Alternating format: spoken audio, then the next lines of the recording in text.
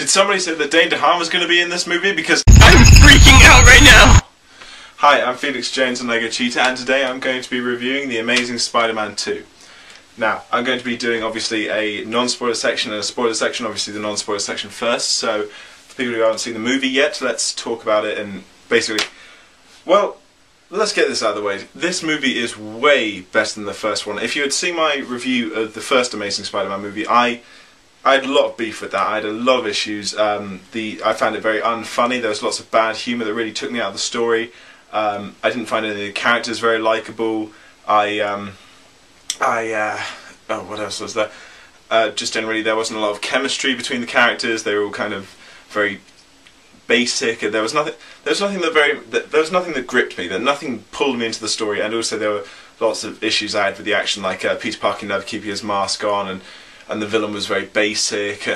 Loads and loads of issues. But this movie leaves the first movie in the dust, just completely, just 3 or 4, 10 times better. Just so much better. Better action, better chemistry, better humour. I mean, I still don't really like the jokes that they put in the Amazing Spider-Man movies. I know that it's comic book humour, and I do very much enjoy comic books. I haven't read that many. I've read the Kick-Ass books and Watchmen and a couple of Batmans and some Spider-Man and some Thor stuff. But I have never really gotten into the jokes. A lot of the time, the jokes are kind of stale. But that's not an aspect of comic books that I really look forward to. I look forward to the action and the superheroes, etc., and the powers.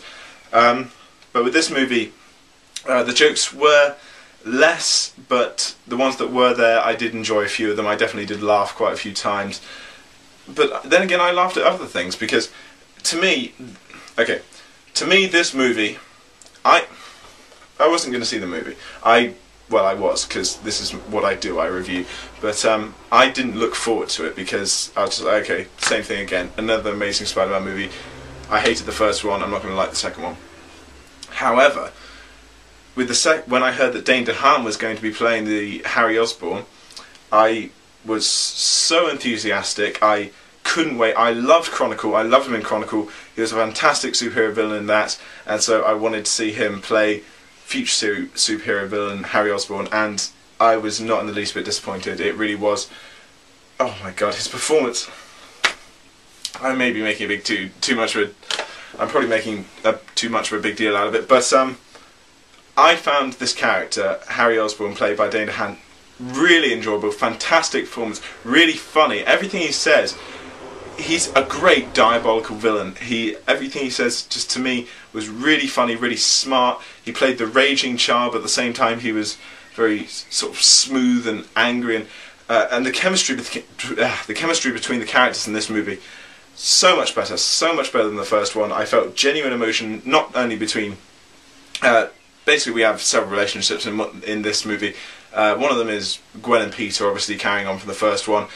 I wasn't really very interested in that. It was just basic romance, nothing for me, usual complications, but probably better than the romance in the original Sam Raimi Spider-Man movies. And you have Peter and Aunt May, a lot better. In the first one I complained a lot because in the original Amazing Spider-Man movie, after Uncle Ben died, I didn't really see any sadness from Aunt May, and I probably saw one scene where Peter Parker was actually particularly sad about it, even though that's like the very reason he became a superhero, other than the powers, and various other things. Actually, one thing I'm going to say about the first Spider-Man movie that really I won't say it actually, because I think that I'm going to end up reviewing that movie sometime soon, since I've been working on superhero movies with the Pop Culture Alcoholic. I'm probably going to end up doing that pretty soon as well.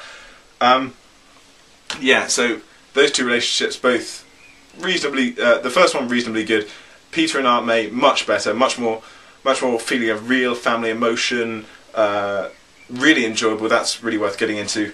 And the third relationship is between Peter and Harry, and I'm not going to do any spoilers, but the first time that they meet, there's this real sort of cold, stern atmosphere, because they've both grown up sort of separated, and they used to be best friends, and there's just this moment where they're both stood in this room together, and they can't talk about what's happened. Harry's dad has just died, and Peter knows what he's going through, and they're both clearly so sad, just so and yet so happy to see each other. And they just can't say anything to each other. And I'm not a person who's up for touching other people. I don't like it. But I was just sat there just going, for God's sake, hug him, man. And then this real sort of chemistry, as if they really have been friends for years, just sort of emerges. And it's really enjoyable. The action in this movie, fantastic. I watched the movie in 3D. I wasn't originally going to because 3D isn't exactly my thing, and also the time that I was originally going to see it wasn't to see a 3D version, but I ended up seeing it later, saw the 3D version. Really nice action. Really just... I think what I was talking about in my Captain America review, that you need to make the characters likeable and the action very enjoyable. The action's very enjoyable. I found this movie a deal more colourful than the first movie, which really helped and made it more visually pleasing. And okay, I still don't like Andrew Garfield as Peter Parker. I have no issue with the actor whatsoever. I think he was very good in The Social Network. I really enjoyed him in that. I think he's a good actor, but as Spider-Man, I just don't really get into it. I think that the humour coming from him, though there's maybe one or two yucks, mainly kind of makes me just not like him. I can't really get into his relationships, that sort of thing. What else should I quickly talk about? First movie, without spoilers. Well, okay, Electro. That's one more thing. Well, Electro in The Amazing Spider-Man 2. Everyone's seen the trailers. Obviously, we know that Electro is this big thing before he becomes the superhero. He has an obsession with Spider-Man, and yeah, I know that it's already been said by Jeremy Jans, or whatever, however you pronounce his name, in his review of the trailer, that it's incredibly similar to Edward Nygma in Batman Forever. But I just got to say that I saw that too. I saw it first. I saw it before he said it. I'm very petty. But after he becomes Electro, fairly interesting, a reasonable villain, but I don't think that he really is. He probably plays the most integral part of the story. He's involved in most of the action. The action he's very much involved in, very enjoyable. Other parts, I'd say that you really need to call your own judgment on that one. But for me, I just didn't really become very attached to the character.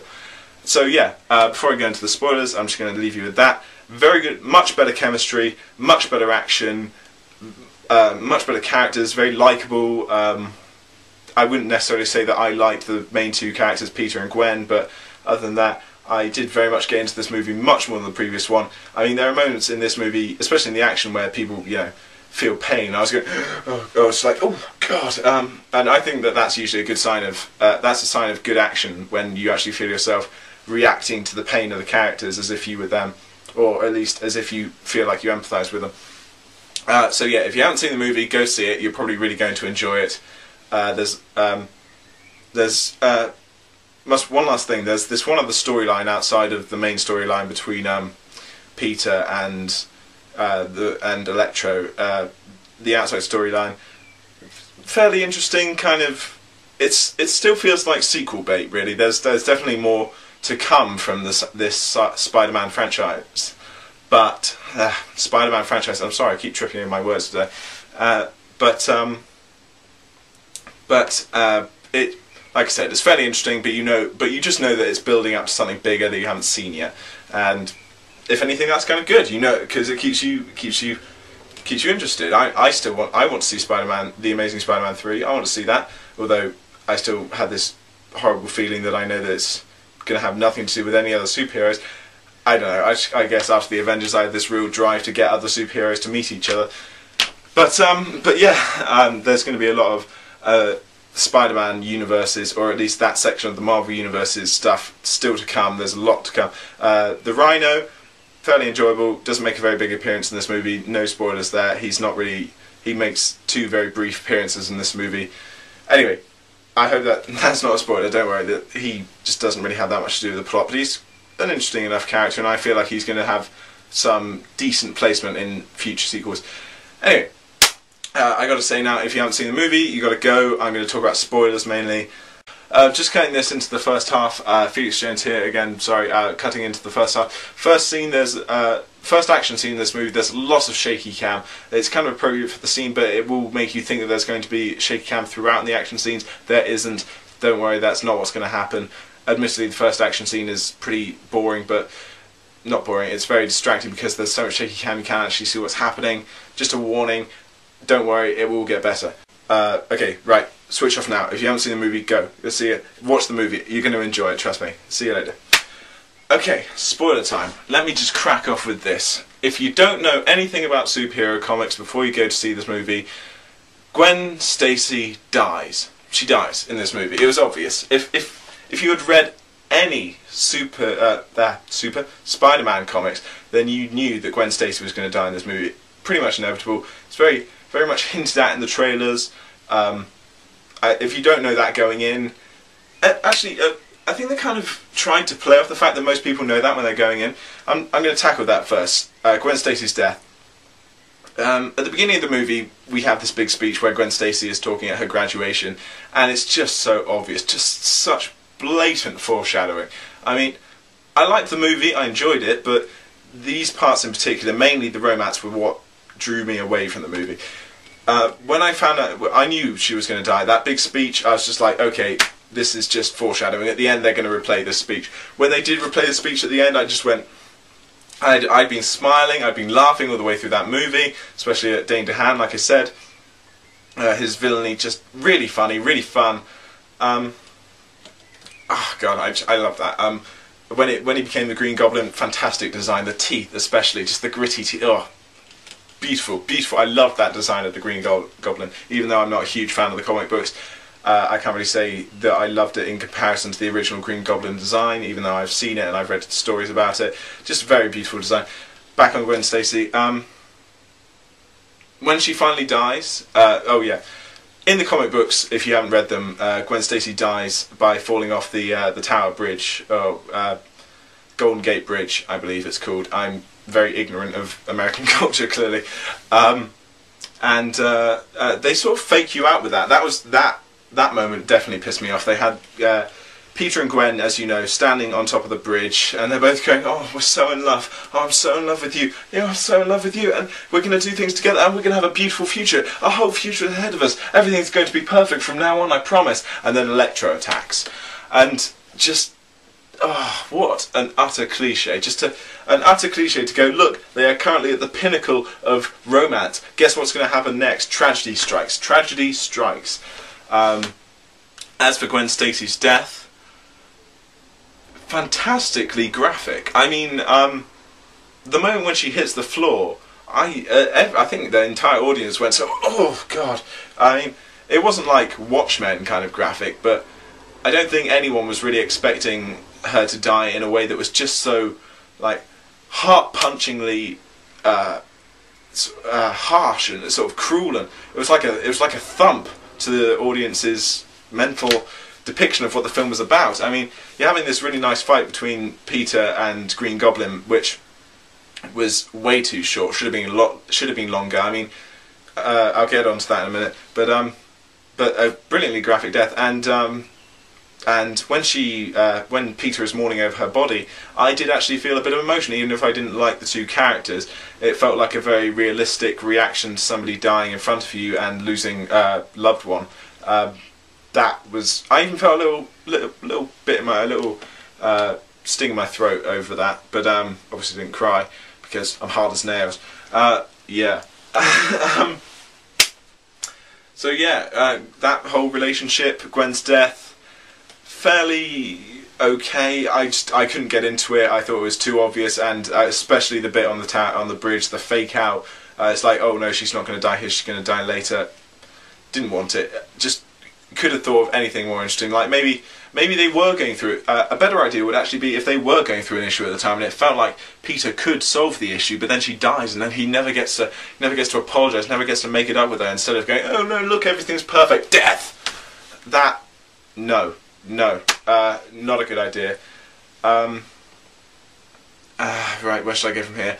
Let's go on to Electro. What did I think of Electro? And mainly, I think Electro wasn't exactly a key character in the story. I think that the chemistry between the characters really didn't involve him. He was kind of a side character. He was more of a means to an end for Harry Osborn to get back into Osborn Tower. Final fight scene. I really enjoyed the action. Yeah, and the two fight scenes in between Spider-Man and Electro. really entertaining to watch. The first one's conclusion, okay, let's look forward to the bigger conclusion at the end. Second conclusion, just very deeply unsatisfying. I mean, they just go, okay, look, this bit of science mumbo jumbo, magnetizing copper wire means that the battery will explode, and I don't think anyone, at least I'm gonna compare everyone's intelligence to mine about science, even though that I really never was into science as a kid in school. But it was just kind of like science mumbo jumbo, bang, he's gone. Sort of in a very Star Trek-ish sort of a way. I shouldn't say Star Trek-ish. I'm too ignorant about Star Trek. But I'm going to cut that. But yeah, it just wasn't satisfying to just have have the hero just gone. He's never going to come back. He came in one movie, left in the same movie, and admittedly they did that a lot with the Sam Raimi Spider-Man movies. But at least I really felt like I got to know those characters. I definitely had a certain feeling that I knew Jamie Foxx as Electro before his death, but only in the sense that I knew that he just felt like he needed to be needed. I wanted to know about. I'd rather know a little bit more about his history, and you know, taking the Sam Raimi Spider-Man movies with Harry Osborn and Dr. Octavius, I felt like I knew a bit about their past, and I was kind of familiar with them before they became supervillains. Instead, I just kind of knew, okay, this guy's a crazy psychotic, and then he becomes the supervillain, and then dead. So like I said, the action is very enjoyable, but I was not in any way satisfied by the ending. Next, Spider-Man, Green Goblin. Let me just talk one more about Dane DeHaan. Sinister Six. Hints coming up. I'm very excited about that. Like I said, I do actually want to continue watching the Spider-Man movies, as I didn't before this movie. Dane DeHaan, fantastic performance as the Green Goblin.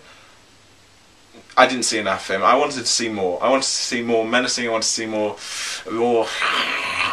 the ears and the hair, and oh god, it was really enjoyable. But I just wanted to see. I wanted to see more of that. That was the best part of the movie for me. If I were to, I'm not going to buy The Amazing Spider-Man 2 on DVD. I'm putting that out there right now. I'm not going to. I liked the movie. The action was very good, but I'd sooner just watch all the Dane DeHaan scenes. That's it. I don't want to watch the entire movie. The action with Electro very enjoyable, but I don't think I'd really want to watch it again, especially because it didn't really grip me. Especially since I didn't like Spider-Man or Electro that much. What I did like was Dane DeHaan as Harry Osborn. What I want to see is that. I want to see an entire movie of that. Maybe that could be what The Amazing Spider-Man 3 is about. A couple of other little things. Like I said, the chemistry between the characters is much better. I really felt like Peter Parker and Harry Osborn had been friends before. That scene with Peter Parker and Aunt May where she says, "You're my boy and I couldn't bear to have you taken away from me," that sort of thing. That was really good, really heartfelt. I really felt like I knew the characters for a second there. A couple of the really little petty little things that I'm just going to quickly pick out was, and of course I took notes, in the first scene, I'm just going to quickly say, in the first scene there's a lot of shaky cam in the first action scene. I might actually have to go cut this back into the first half. Sorry, I just had to cut whilst I cut that thing back into the early part of the review. Two little things. First movie, I had a lot of complaining that Peter Parker was a jerk. I found him very unfunny, very annoying. Everything that he said to Spider-Man was really arseholeish. Like, if you're going to be a car thief, why not don't dress like a car thief? And it's like, haha, wise ass. Fuck off with that. Okay, too violent of a reaction there. I found that very annoying. It's kind of like when you watch like a Jackass stunt or any YouTube video, any live played YouTube video about somebody who has an accident or does something spontaneous and makes a witty remark. It's like, haha, that's funny, that's witty. But in Spider-Man, I could not help but think that the first one, I couldn't help but think that every witty remark was so obviously scripted. With other films, like other witty characters, I don't feel like they're scripted because they're very convicted actors. When he's wearing the Spider-Man suit, I can't feel that his acting is convicted because I don't see his face, and so when he makes those snidey remarks, I just go, an asshole reading things that a writer told him to read. But in this movie, he doesn't do as much of that. He's a much more likable character, not as much of a dickhead. I should probably also put that into the first half of the review. Fuck that. Sorry, I'm swearing too much now.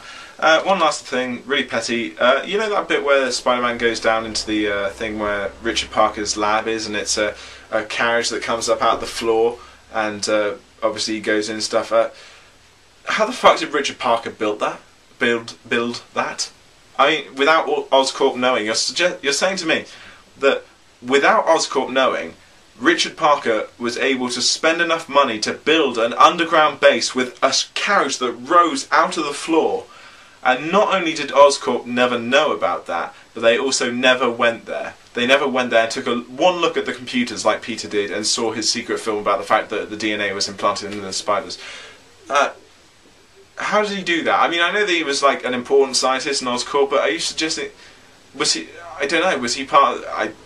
I guess that it's kind of said that he was important to the company, but I wouldn't say that it was important enough to embellish that much money and get away with it. Too petty, too petty. Enjoyed the movie, really enjoyed a lot of it. Gwen Stacy, Peter Parker, boring characters. Jamie Foxx, reasonably interesting but kind of throwaway. Dane DeHaan, great. I can't wait for the other movies. I really want to see where he's going to go. I'm so glad he didn't die in this movie. I just want to see where that's going to go from here. Dane DeHaan, actor, fantastic. I wish that I could talk to him right now to just say that I think he's a great actor and I really want to see him in other stuff. There are other movies that he's done that I haven't seen yet. I do still want to see them, but he's not using superpowers in them, so who gives a shit?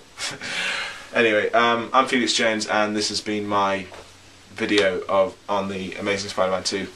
Thank you very much for watching, and go see the movie if you haven't already, though if you're on this bit you should have done. Bye.